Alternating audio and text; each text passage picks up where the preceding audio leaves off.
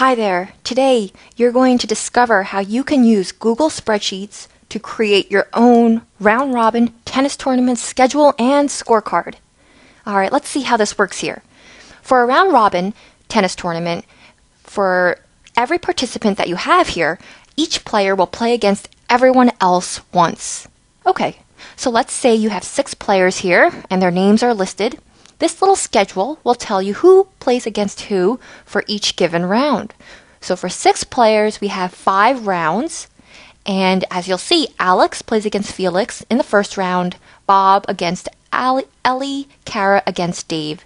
In the second round, Alex versus Bob, Kara versus Ellie, Dave versus Felix, and so on and so forth. So each player in this tournament will play one set.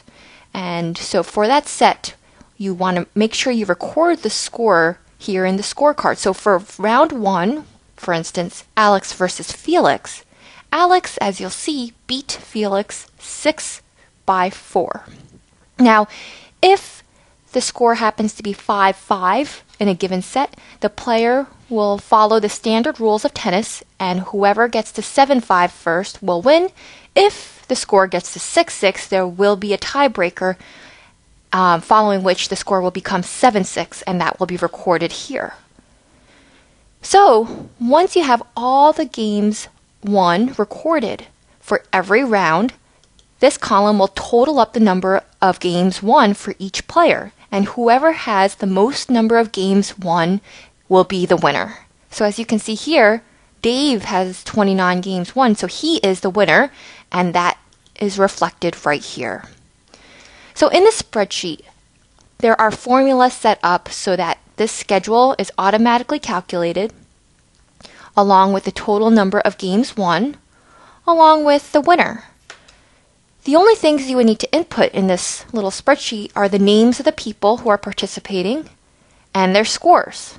After that, everything's all set. Now the cool thing is, if you need to add more players, simply bring down the number of rows here and you can copy the formulas down. In addition, you would do the same thing for the scorecard. So all those formulas are set so that it's very easy for you to edit the spreadsheet based on the number of players. In our next video, you're going to decode this spreadsheet, understand how these formulas were determined, and go on and set up your round-robin tennis tournament. See you!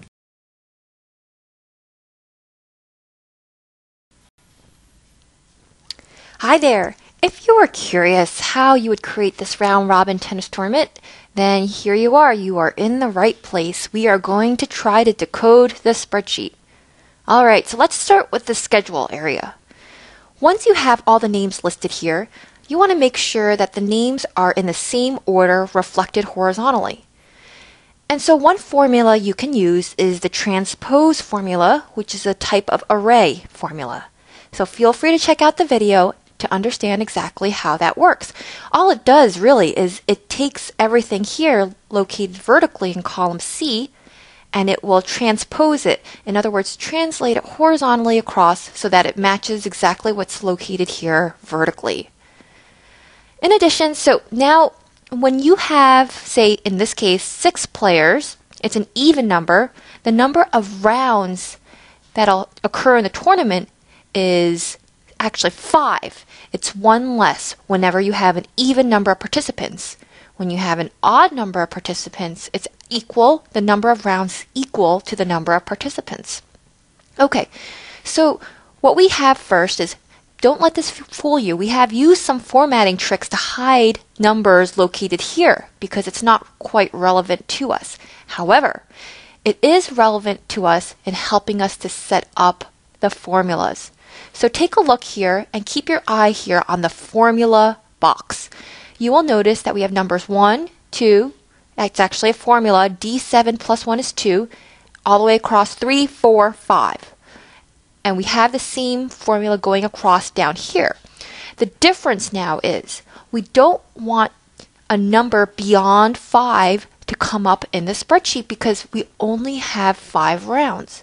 So as such, we've set up an if formula such that if the number is equal Look here, D26, number of participants. If it's equal to 6, reset the number back to 1.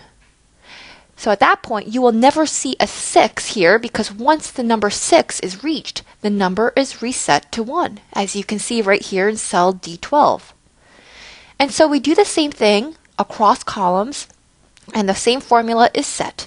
Now, the one difference now is whenever you see this red box, this type of game can't make sense because Bob can't play against himself.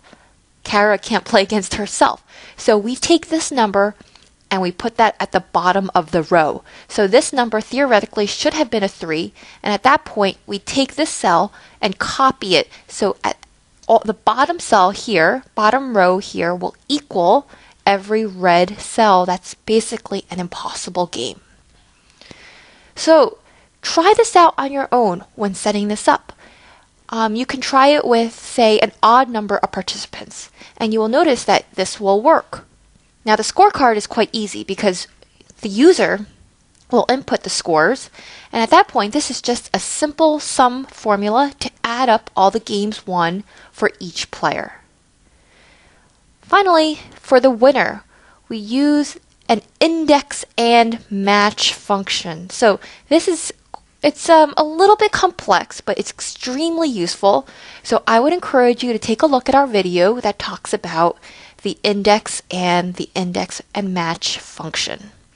What this formula was able to do was it was able to look at what the highest total number of games scored was and reference it back to who it is. So in this case, it looked here, determined that 29 was the high score, and was able to match it back to Dave. Okay, you know what? That is really it. We've got a couple of basic formulas, everything that you can master, and using that, you yourself can create this spreadsheet. We'll see you next time.